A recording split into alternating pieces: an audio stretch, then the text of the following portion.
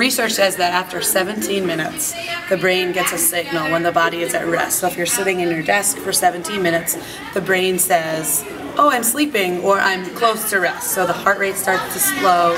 When the heart rate is slowed, then obviously the oxygen to the brain is starting to decrease. When the heart rate is slower, it's pumping less oxygen. So that happens after 17 minutes. We're in a class period for 90 minutes a day.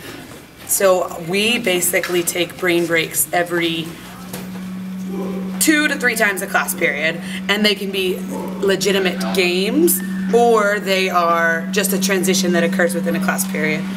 So some ELA teachers build in, you know, how they pass out papers or where they have to go to get something, so everyone is moving. That's fine, because the minute you stand up, you increase blood flow by about 11%. So that is a brain break. Or you can take the content that you're learning and turn it into a game.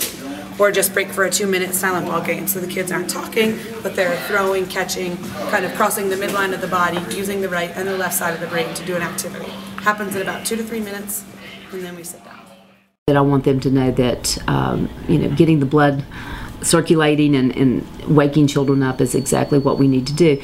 When teachers come down to me and say Johnny keeps falling asleep in class, we look at his home life and what's wrong and what could be causing the problem, but I also tell the teachers that, you know, are you keeping them actively engaged?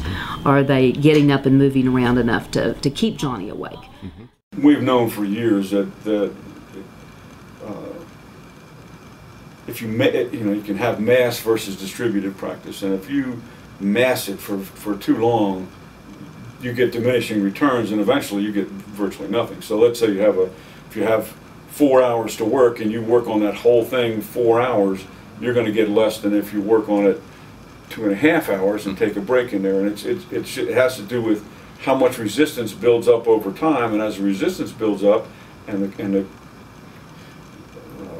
interference, negative transfer builds up from the stuff you've already learned, it won't stick anymore. But if you take a break, that interference goes away, that work inhibition goes away, and you're ready to go again. It's a curve that either has inhibition going up and interference going up and performance going down, or it has a series of peaks and valleys where you push, hopefully not to the point where you have a lot of inhibition and a lot of interference.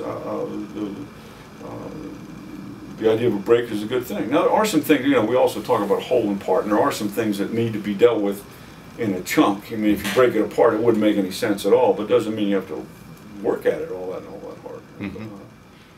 But to understand it, you have to see the whole formula, you have to see the whole whatever it is.